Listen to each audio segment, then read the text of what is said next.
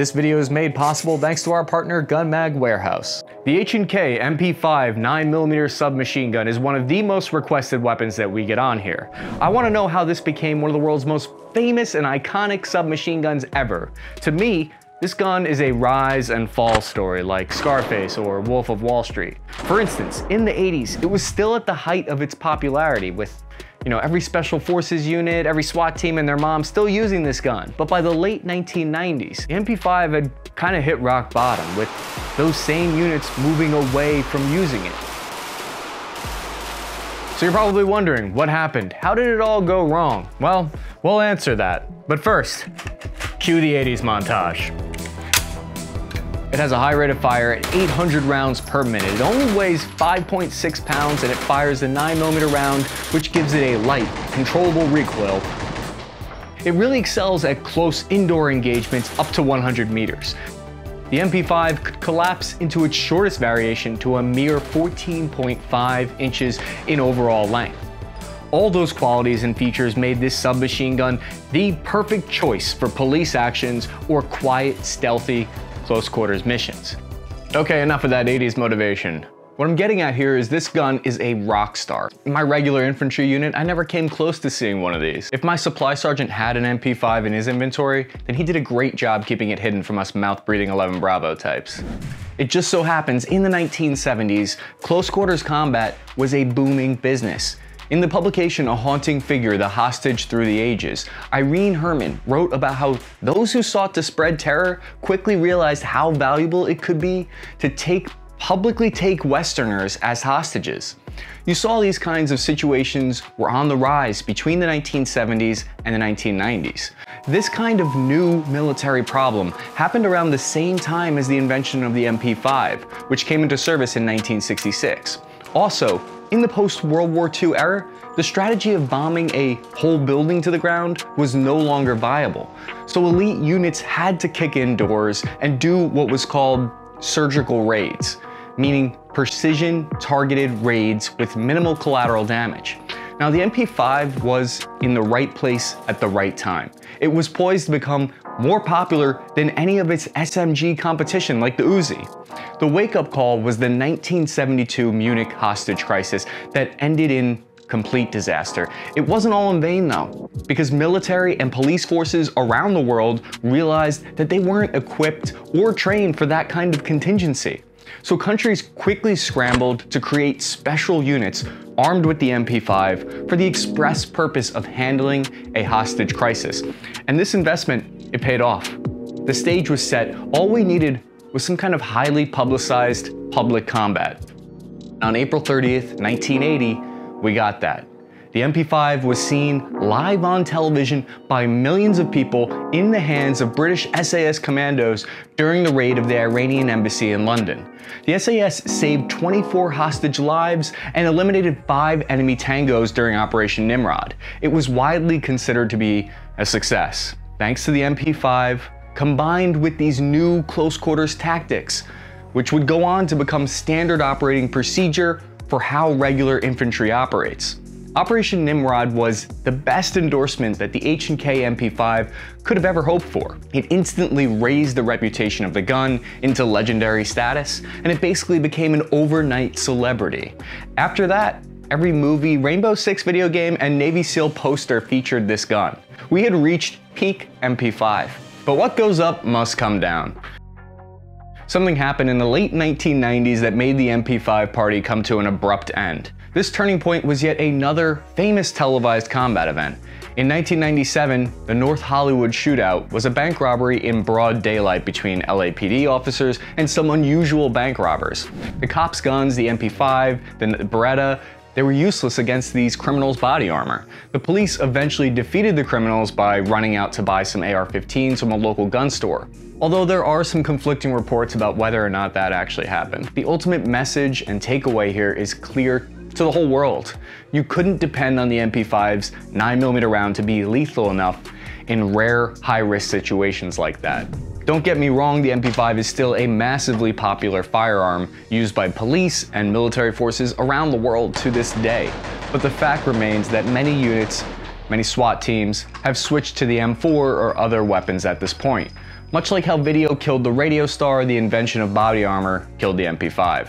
As the sword evolves and becomes sharper, so too does the effectiveness of the shield. Cappy, would you shut the up, please? We're trying to breach the 3rd floor here. We got 2 tangos in there, 6 hostages. I'm starting to think you don't know anything about the MP5. Oh, hey there, SWAT guy, I didn't notice you with your nice MP5. Can you tell us about the inner workings of the weapon? What made it so revolutionary when it first came out? Oh, you really are an idiot. I didn't realize, I apologize. The delayed blowback firing system means that the H&K manufactured the gun to be very reliable. This roller delayed blowback mechanism directs the bolt thrust into the barrel and reduces accelerating force on the tungsten-filled bolt carrier. In English, please. Some of us back here are just tier 3 and tier 4 operators, not tier 1. It makes the MP5 here more accurate than, say, an open bolt SMG. Like the Uzi. You know, Cappy, whenever I fire this submachine gun, I'm always reminded of my favorite late 2000s song by Akon. Oh God, you're gonna sing, aren't you? Smack that MP5 all on the floor. Smack that MP5 machine gun, give me some more. Smack that charging handle till you get sore. Smack that MP5, hooah, hooah. Okay, thank you, SWAT guy. That's more than enough of that variety of cringe. Something else that I noticed was really interesting about the development of this weapon was a lot of times you can learn something by what isn't there as much as what is there, you know? And when I'm researching the MP5, something stuck out to me that was just completely missing from its story. Usually especially in the 60s, when these new weapons were coming out, they were almost always garbage when they first come out. The first iteration, the first version of the weapon, you know, it's usually trash. And then they end up fixing it over the next few decades. But with the MP5, it seemed like it just came out and it worked. And it worked well. And that, I think, is a big part of why the MP5 was so successful. You don't get all those stories of how the magazines don't work or how it has all these problems. Everywhere you read, the gun just seemed to work from version 1, and then ever since then, they've just been improving on that design. So that was something I thought was interesting about the MP5, its lack of problems throughout its history. I took a quick glance at the MP5 subreddit to see what kind of culture they have. It's high-class stuff. If the AK-47 forums read like the kind of people that build wood furniture with their bare hands, then the MP5 forums read like they pay people to build their IKEA furniture. That's what I would do if I could afford it. Part of the inside joke of the MP5 is how expensive the gun is. The gun was famously used by the US Army Special Forces with the MP5 SD as a suppressed version, and they used it during Vietnam War. The suppressed version is interesting because the whole gun had to be designed to fire at about 16% lower muzzle velocities in order to reach subsonic status, when you wouldn't get that crack of the bullet breaking the sound barrier. The MP5 SD has one job: fire quietly. I can understand why this gun is so popular after taking it out for a spin. I know I've been giving the MP5 a ton of crap and saying that it's obsolete, and you're probably watching this video clicking on that thumbnail because you love the MP5, so I have something for you. The reason the MP5 will never actually go completely obsolete is because it can't be replaced completely by the M4. The M4 is never going to have the low recoil that the MP5 has. The MP5 will always have a place within the special forces and police world because of that low recoil, its reliability, the fact that it's never really encountered any major problems. So if you're like me and you're an MP5 fan, then you can take solace in that fact. I was impressed with how easy it was to accurately fire while fully automatic. When firing the 5.56 fully auto, it takes more skill to control the muzzle with its higher recoil in comparison. If Special Forces units could get away with using that lower recoil, lightweight MP5, of course they're gonna go with that option. In the past, police and military forces believed that the 5.56 round was more likely to go through walls and injure unintended people. Some tests since then have shown that the M4 actually won't overpenetrate within buildings when using the right type of specific 5.56 ammunition. I do want to point out that those test results are still hotly debated. I just got done binge watching videos from gunmagwarehouse.com, and next thing I knew I was in my tactical plate carrier with my MP5. I don't know what happened. Is anybody even listening to me? Hey, go over to the Gun Mag Warehouse YouTube channel, subscribe to their work, watch their videos. Their videos are a big inspiration for me. Daniel Shaw is an infantry, Marine, Iraq War veteran.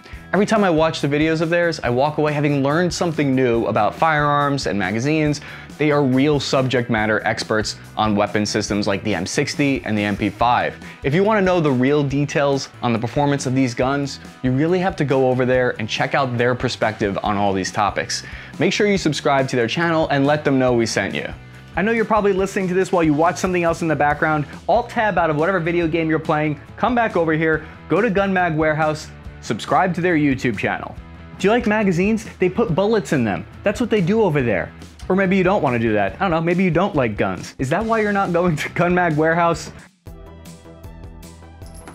This is a historic military firearm because the invention of an accurate, reliable, fully automatic machine gun changed the way the military did urban operations. It was invented in 1964, right when hostage situations were becoming a big thing. Special forces needed a lightweight gun that could be extremely easy to handle. The MP5 fires the same round as the pistol, but handles much easier.